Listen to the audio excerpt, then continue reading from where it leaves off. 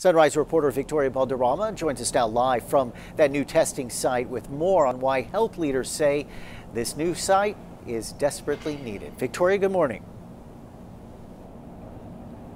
Good morning, Paulo. And you said it, as COVID-19 cases continues to rise here in Nueces County, city leaders say that more people are looking for places to get tested. And one place that you can go to today is here at this testing site at the old Christus Spawn Hospital Memorial Site. And that's going to be here at 2606 Hospital Boulevard. It'll be open daily through Thursday, August 13th from 9 a.m. to 2 p.m. Registration for today's drive-through testing site is not required, but officials are asking people to register if possible to help with lines.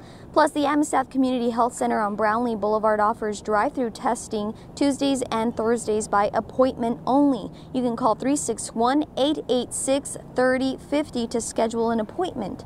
In addition to the drive-through clinic today, the Corpus Christi Nueces County Public Health District also offers testing at its location at 1702 Horn Road on Wednesdays. You must register in advance by calling 361-826-1339, and we do have a link to register for testing on our website, kristv.com. And if you do plan on attending this testing drive-through on Hospital Boulevard, you'll see these orange cones. You can't miss them. They're bright, and they're right here in front of Christus Spawn Hospital Memorial Site.